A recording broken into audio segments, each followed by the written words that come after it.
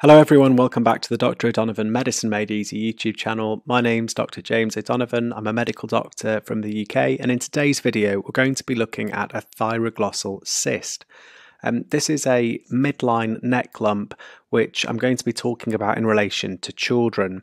So here's an example of a 12-year-old boy, and this can be our hypothetical case, who's come into your clinic with this midline neck lump that his parents are worried about.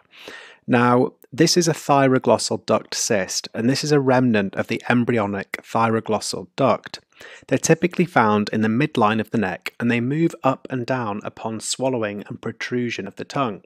So here you can see your thyroglossal duct cyst right here, and when you ask the child in clinic to put their tongue out, so they're sticking their tongue out here, you can see that the thyroglossal duct cyst has moved upwards, and this is a really classic telltale giveaway sign. The majority of thyroglossal cysts are found at the level of the thyrohyoid membrane under the deep cervical fascia, and about 65% are located below the hyoid bone. Now, in terms of presentation, you typically see this painless, smooth, non-tender lump, and the average age at presentation is around 6 years old. Now, in terms of diagnosis, it's typically a clinical diagnosis, so you'll be able to tell by seeing the patient or child in clinic.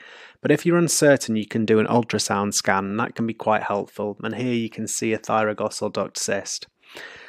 So in terms of other management, well, it's usually recommended that you see an ENT surgeon, and the management is done through something called a cyst trunk procedure. So I'll just write that out for you here. It's S-I-S-T-R-U-N-K,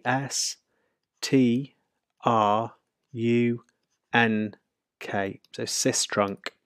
And a cyst trunk procedure involves removal of the thyroglossal cyst, the middle third of the hyoid bone, and you follow the thyroglossal tract up to the base of the tongue where it's ligated, and this is to avoid recurrence.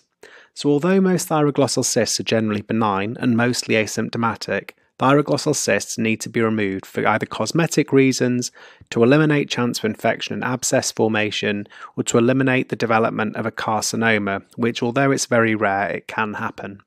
So I hope you found that useful. So in this video, we've gone over looking at what a thyroglossal cyst is and what it originates from.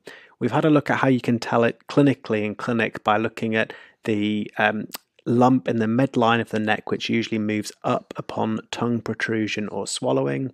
We've talked about diagnosis, so usually this is a clinical diagnosis, but you can do ultrasound if it's useful or helpful and if you have access to that. And finally, the management of that's through a cyst trunk procedure.